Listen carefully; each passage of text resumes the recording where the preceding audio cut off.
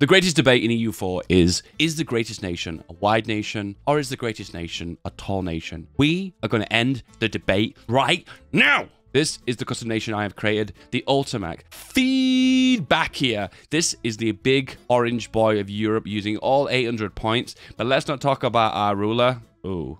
Let's not talk about our air. Oh dear. And let's also not talk about our ideas. Yeah, they're all over the place. On the other hand, this isn't a single player game. What do we have here? Ludi land, an empire of an OPM. He will be playing as a big, tall boy. He will be competing against me for the ultimate crown of who is best, wide or tall. I joke, we're actually going to be working together. What is our objectives? Well, I'm going to try and buff Ludi as much as possible and give him a helping hand and see where that takes us. This video is sponsored by Paradox Interactive. This game is currently hosted by Ludi. He has all the DLC. I have none. The reason why I have access to all the DLC features is because he has the DLC. EU4 this weekend is currently free, so download the game, get your buddy who's got the DLC to host you, and you get to access all of the DLC in a multiplayer game experience together. 1, play together. 2, you've got access to all the DLC for absolutely nothing. It's free. But not only that, base game is 75% off, and most of the DLC are 50% off. Click the link in the description below. Our first objective will be to demolish a lot of forts, because our income right now is looking incredibly bad. Hello there. Hello. How are we doing, sir? Right now, I'm excited to find out if my big boy can wrestle your big tall boy. Are you ready for the wrestle of the century? This is SmackDown to a whole new level. Okay, I need to know, how many troops do you have? 26,000. 76,000. 26. 26. I thought 76,000. I was like, what? Not quite that big. I'm big, but not that big. All right, well, did you sell your crownlands, sir? Did you sell your crownlands? That's the big question here. Oh, shit. At the moment, I'm currently deleting forts. Wait, why are you deleting forts? Oh, yeah, because you have a lot of forts, don't you? Dude, I start with like 50. Well, I like the fact that you went Zoroastrian, so it's not just me that has a unique, cool religion, I see. I wanted to be as goofy as possible, and I succeeded in every way humanly possible. Fair enough. Fair enough. This is probably not deliberate, but our flags are actually very similar. Like we've got like a shape with an icon in the center, and they're both green. Anyway, let's bury the hatchet. It's time to become an alliance. Confirm. So, as you can see right now, I understand this is kind of a competitive scenario, but we are technically going to be working together. I guess just the end goal is going to be how much can we push out from our original position and become, well, quote unquote, the best. Define best, eh? And conveniently, my entire nation is stateless to begin with.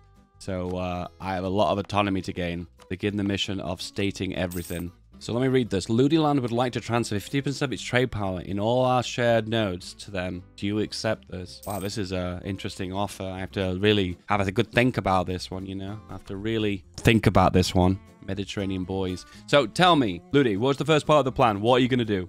The first part of the plan, I am going to attack the English and take a big chunk out of their lands. But first off, I'm going to wait until my tech gets up to tech 4 at least, military at least. So, as I said before, none of my lands was stated. So we've managed to state all of our territory. I mean, every single bit. We are really oh,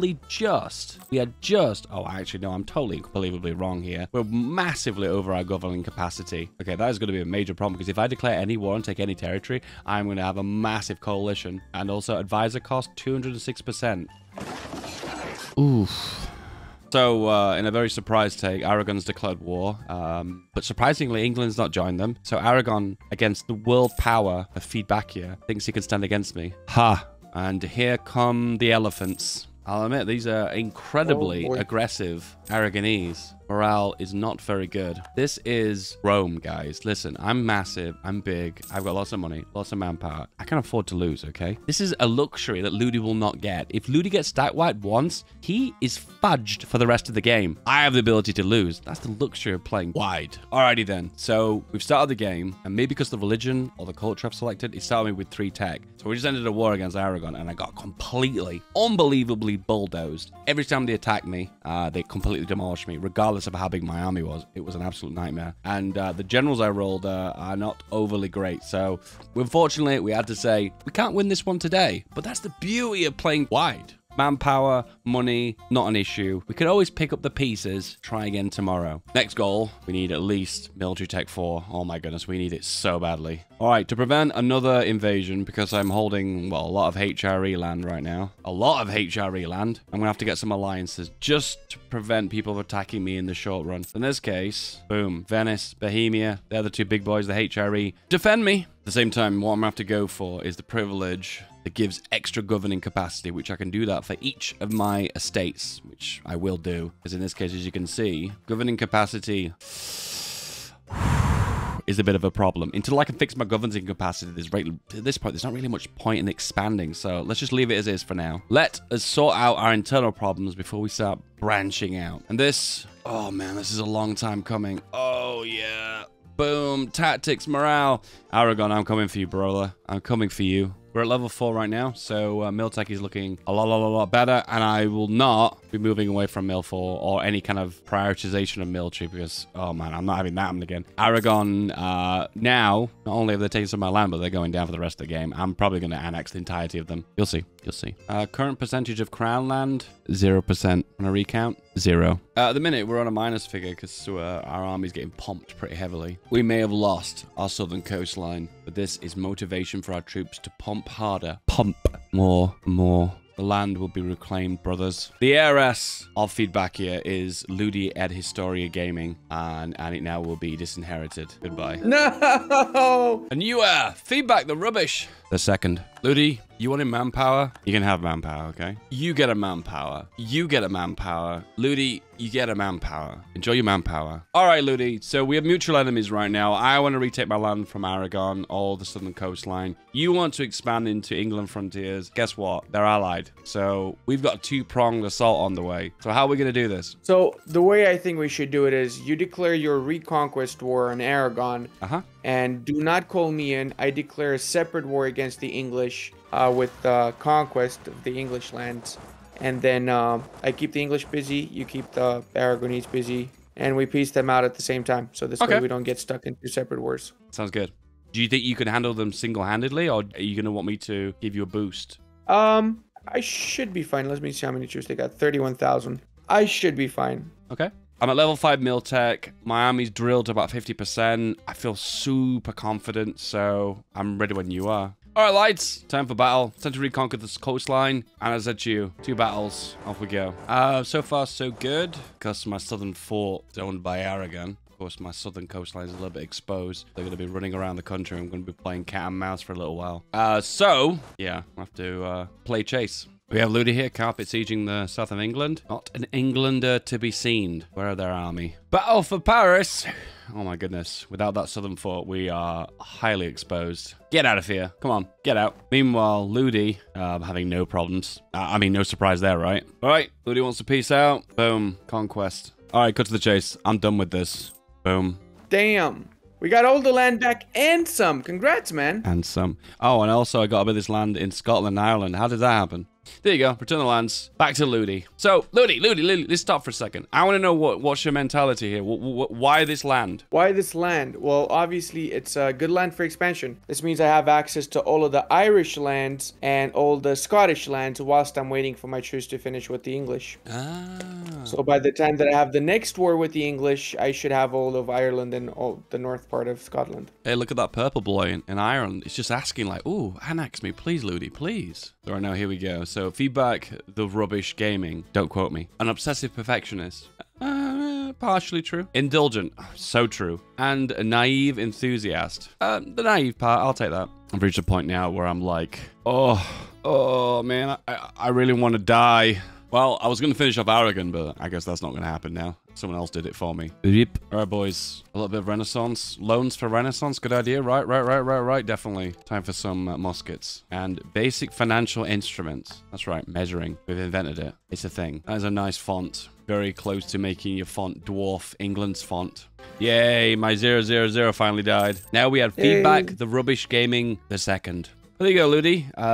England's letting the entire country get occupied while they're landing on me. And come here, come here. No, seriously, come here. And boop. Elephant be like, wiping. Ludi expands. Ludi land, dwarfing England land. Land. I love the elephant on the battle summary screen. You can't actually see the rider on top of it. He's got his head chopped off because the elephant is so fucking massive.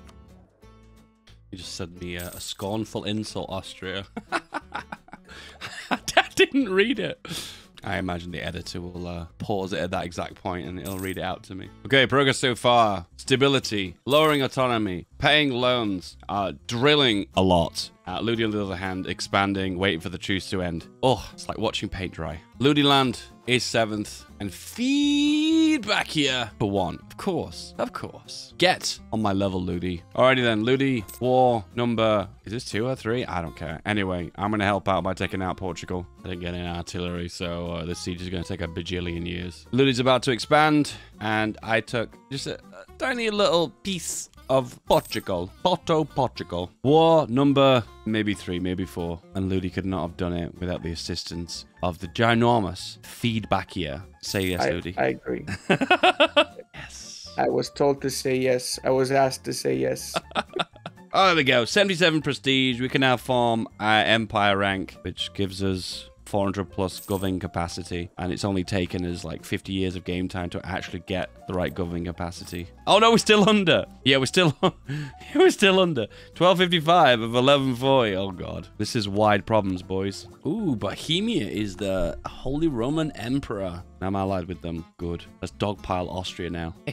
All right, well, Ludi has annexed England. Rip. And Denmark is wrapping itself around Sweden. Luckily, keeping it nice and warm and safe for now. Alrighty then. Well, we've reached a golden age of feedbackian culture. If it's anything like my YouTube channel, this will last exactly 5 seconds. So Ludi right now is 5th in the world, and he's deving like crazy. Oh, we're at 4th now. 4th. Can we get any higher than 4th? Ooh, there's a big jump between these two. Oh, you can see the number going up. Here he goes. This is tall, by the way. Tall boy. Is that it? 585. Is that the highest he can go? So we have the glorious feedback here with its many devs. Ming with its many devs. Ottoman and then Ludi 5th. 5th. You don't even get a bronze medal for that. My total income is at 113 a month. Holy shit. That's massive.